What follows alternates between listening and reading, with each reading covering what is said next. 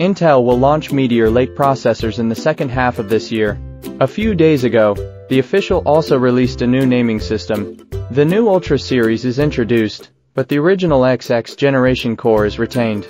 The bad news is that although Meteor Lake has upgraded the Intel 4 process in the new 3D package, but mainly for notebook platforms, the desktop core is an upgraded version of the 13th generation Core Raptor Lake series.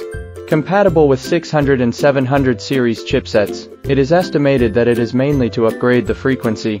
This means that there is no need to upgrade the 12th and 13th generation core desktops this year.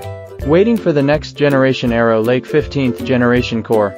It stands to reason that it will also become the Core Ultra series next year. Arrow Lake is still the core of P+E. The large Core P core is upgraded to the Lion Cove architecture. The small Core E core is upgraded to the Scamont architecture. There are originally two options for the process. The low-end i3 series is the first to use the Intel 20A process. The middle and high-end i5, i7, i9 series are manufactured by TSMC with 3 nanometers process. However, the latest statement that the 20A process did not meet expectations. TSMC's 3 nanometers process has been fully replaced. In terms of architecture, it was previously rumored that the 15th generation core will be upgraded from the current 8P plus 160 to 8P plus 32E. That is, up to 40 cores and 48 threads. However, this version should also be cut. Still maintain the combination of 8P plus 16E, 24 cores and 32 threads.